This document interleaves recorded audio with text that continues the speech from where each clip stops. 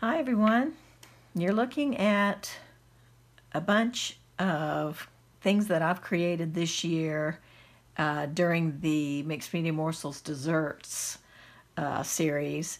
And most, if not every single thing here has been created with scraps. And you might have looked at the title of this video, Got Scraps, and thought, yeah, because those of us who create, we definitely have scraps, and they seem to multiply on their own, and we've got piles and bins and boxes of them everywhere. So I wanted to just give you a quick view of how many just cool things you can make with scraps, okay? And you guys have seen me do these videos along and along, so you've seen all of these items and how they're made with scraps and or things that would normally be thrown away, like an empty tea bag, a used tea bag.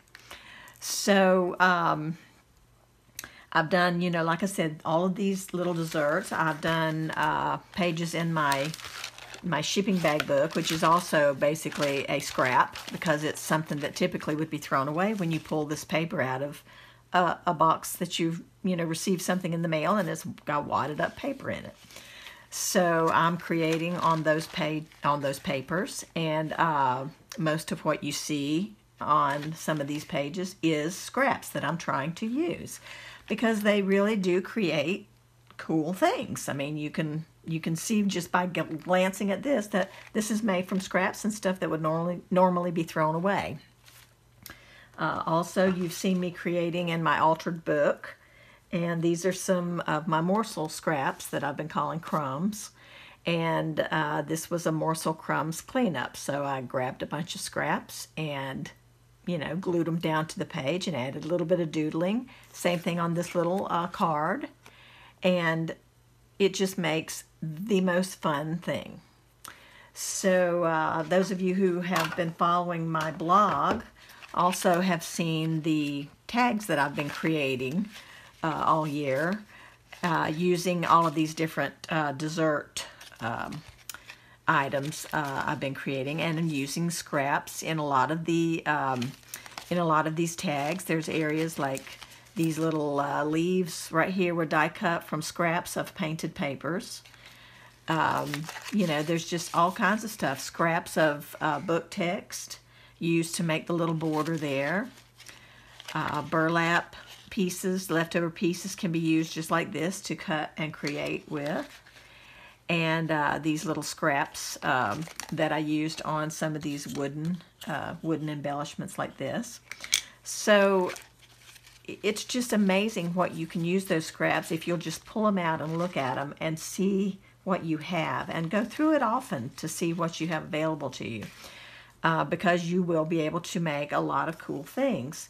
So I got to thinking about, scraps and how often we are using them now. And, I used to say all the time that I'm trying to use up my scraps.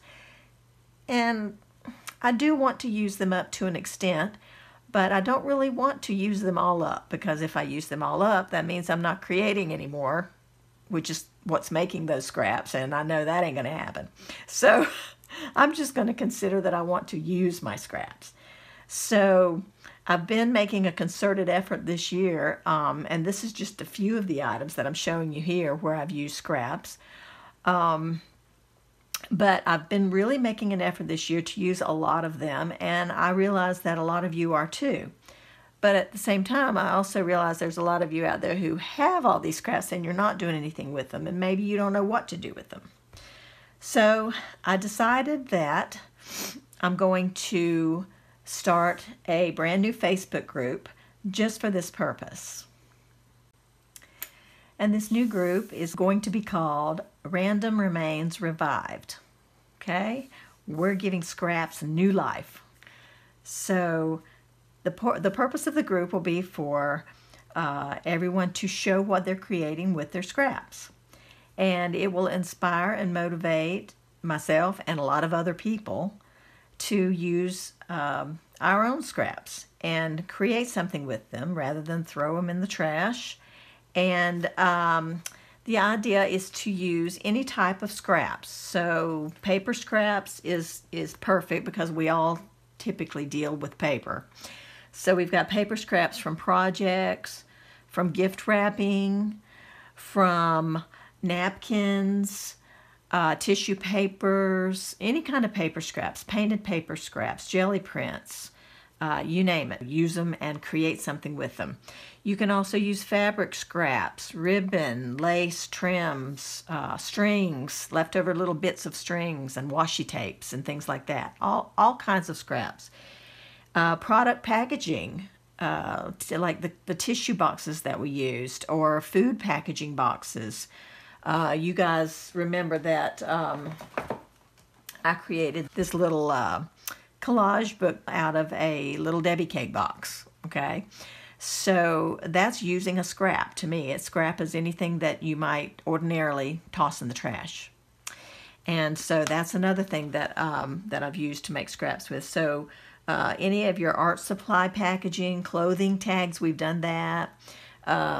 Food packages, any kind of product packaging is great for creating something with, because you normally would just toss it. So I hope you will all come over to this brand new group, Random Remains Revived. And we'll revive these little leftover bits and give them some new life and create a lot of fun things. And I'm really anxious to see what everyone will create. And just the fact that you would come there and post some pictures. You can post pictures of older stuff you've done or brand new things you're creating.